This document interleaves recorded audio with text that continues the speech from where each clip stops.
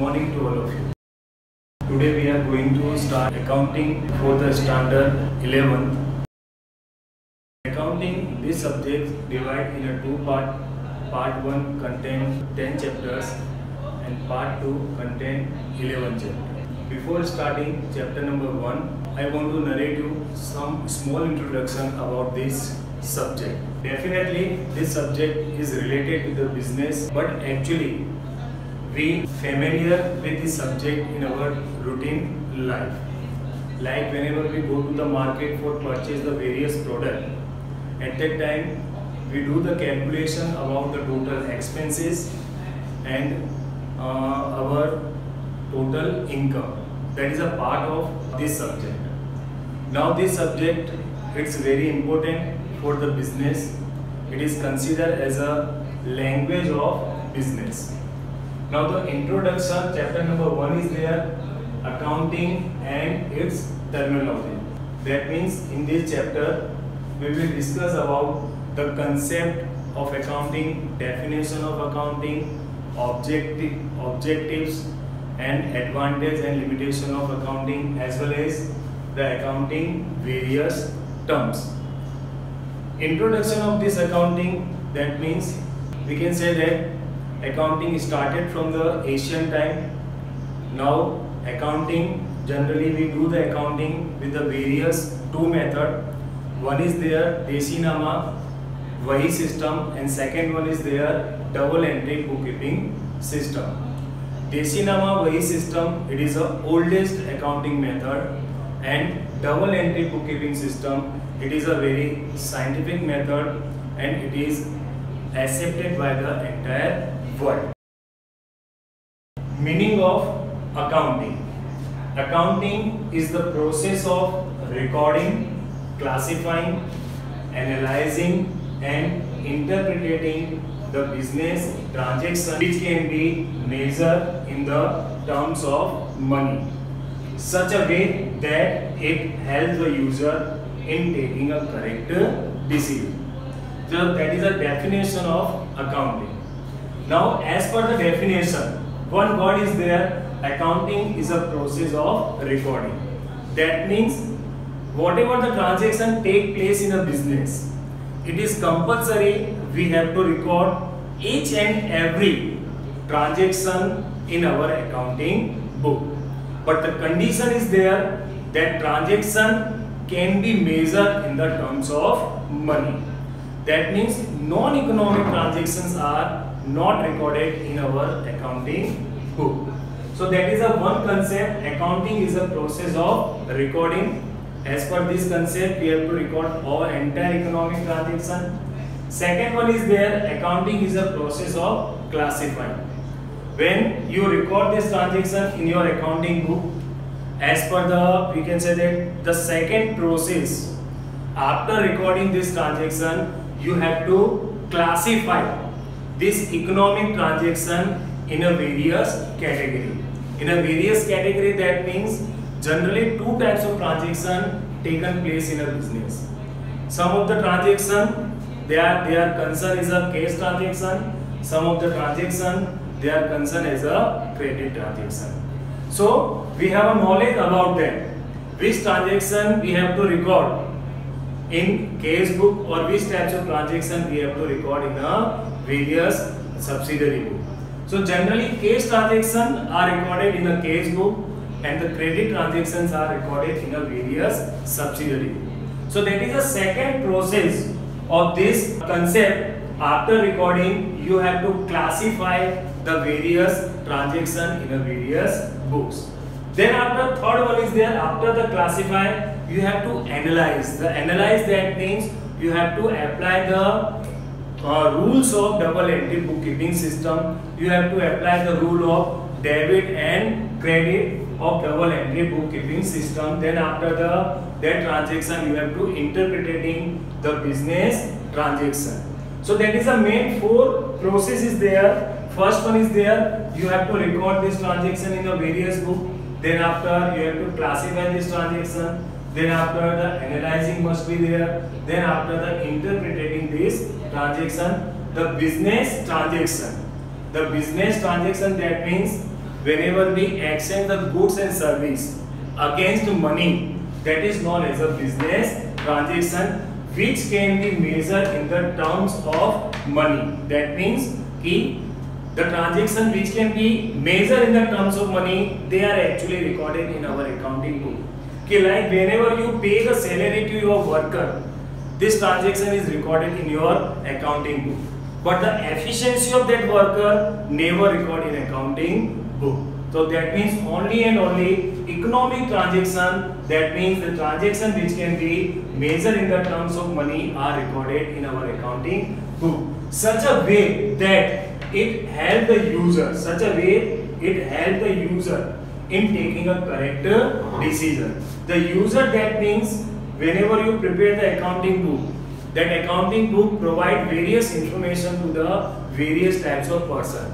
Like this accounting book provide the various information to the owner about the profit and loss of the business, about the financial status of the business. So owner get the proper idea about their business with the help of accounting book. Sometimes accounting books give proper information for the tax planning to the government. That means how much we have to pay the tax to the government, like we pay the various taxes like sale tax, income tax, octroi. So to decide how much amount we have to pay as a taxes to the government, accounting books become very useful. For taking a loan from the bank, so accounting book become very useful to provide the proper information about the business. So that is a definition of accounting. Accounting is a process of recording, classifying, analyzing and interpreting the business transaction which can be measured in the terms of money, such a way that it will help the user for taking a correct economic decision. Okay, after introduction and meaning, the second concept, that is the objectives of accounting. Objective, that means goal. Why we prepare our accounting books. Now the objective and advantage, we can take parallelly about advantage of accounting. Some objective and some advantage are same. Now the first objective or first goal, why we prepare double entry bookkeeping system, or why we prepare the bunches of books in our account, in our business. First objective is their permanent record. So many transactions take place in a business. Now it is very difficult to remember all the transactions in our mind. So whenever we record this entire economic transaction in our various accounting books, it's become permanent record. Nowadays we record this economic transaction in a computer also. So when we record this transaction, that become permanent record. Whenever we require such an information, so we can get it easily. So that is the first objective of accounting, for permanent record. Second one is there measures profitability of the business. It is the most important objective or the advantage of accounting, to know the actual profit or actual loss of the business of accounting period or accounting year. So with the help of accounting book, we can get the idea about the net profit or net loss of the accounting period. Now the accounting period, that means we know that accounting period started from the 1st April and completed to the 31st March. So that is known as the accounting period. Like current accounting period, we consider it is started from the 1st April like 2020 and it is completed on 31st March 2021. So that is known as the accounting period. So with the help of accounting book, the owner get the idea about the net profit or net loss of the business. That is the second objective of accounting, and it is an advantage advantage of accounting also. Third one is there to know the financial position. To know the financial position, that means to know the financial status of the business. Whenever we prepare our accounting book, we prepare the balance sheet at the last day of financial year, like 31st March. On 31st March, we prepare the balance sheet. With the help of balance sheet, we get the idea about the financial position. Like balance sheet, it divided in a two part. In a one part, we record all the assets, and the second part, we record all the liability. If the liabilities are more than assets, your financial position is not good. If the assets are more than liability, that means your financial position is good.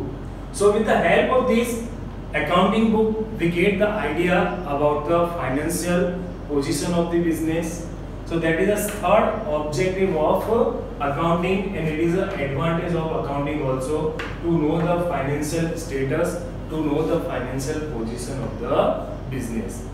Fourth one is their legal evidence. That means accounting books or accounting document we can produce as a legal evidence, like a various types of bills given by the trader to the customers. So it's become a one legal document, or it's become a one legal document which show the transaction taken place between the customers and owner. Like a bill or voucher is a written evidence which support financial transaction. So accounting books, sometimes the accounting book we can produce as a legal evidence. It's become a legal witness of such a economic transaction. Next one is their tax planning. The tax planning, that means the various types of taxes paid by the owner to the government, like sale tax, income tax.